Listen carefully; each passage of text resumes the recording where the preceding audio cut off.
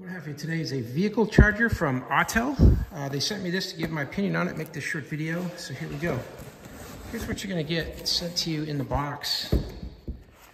You get some instruction manuals, and then you're also gonna get labels. These are useful for your power panel, your fuse box, so you can properly annotate what setup you've got with your installation.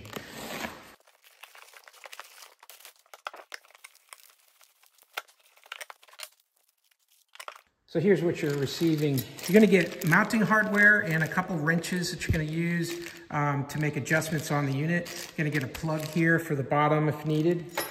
You're gonna get a mounting bracket here that you're gonna be able to attach to a stud on the wall, and then the whole device will clip into here like a French cleat, and that'll attach the whole device onto the wall. You're also gonna get an attaching point here on the wall that could be used as a holster to hold the cable, so it'll just lock into place like this, and it'll hold that on the wall separate from the unit. This also comes with mounting hardware that you're gonna need to attach that to the wall. Once you get that hooked on there, it's just gonna slide right into place like this and be secure. Here's the main charging unit. It's got your display screen here with lights for power, internet, charging, Bluetooth, and RFID. So a lot of functions come with this Autel unit. You've got your power cord that's going to go to your source system. This is going to use this type of plug here with 3 lines and a ground.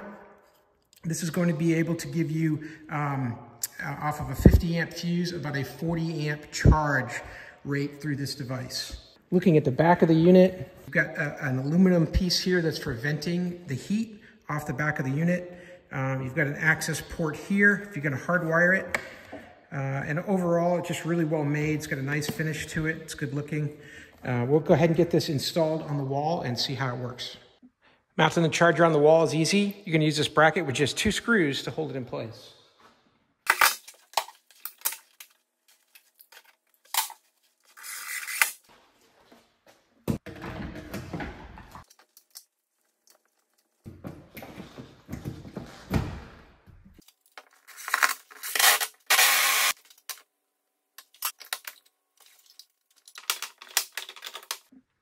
We'll go ahead and power it up and flip the breaker.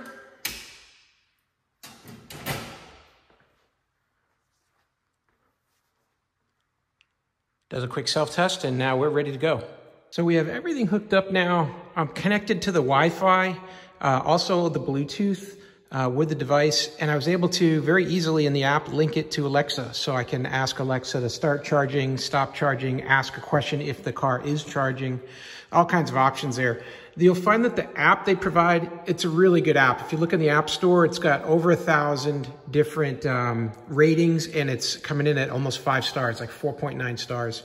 You're able to do different things here with regards to charging with your local machine or finding a charger outside on a map.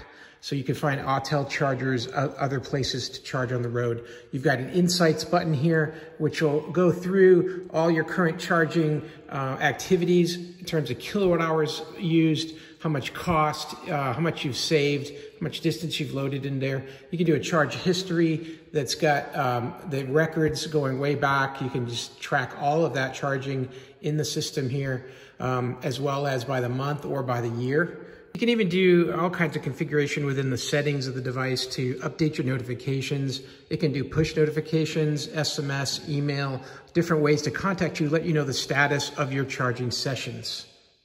Overall, I'm really pleased with the app. I think it's really well done, and it complements the quality of the device itself, and really looking forward to using this charger with my EV. So hey, I hope this video is helpful to learn a little bit more about this Autel 40 amp charger with the remoted holster. I hope this information was useful to you as always. Hope you have a great day.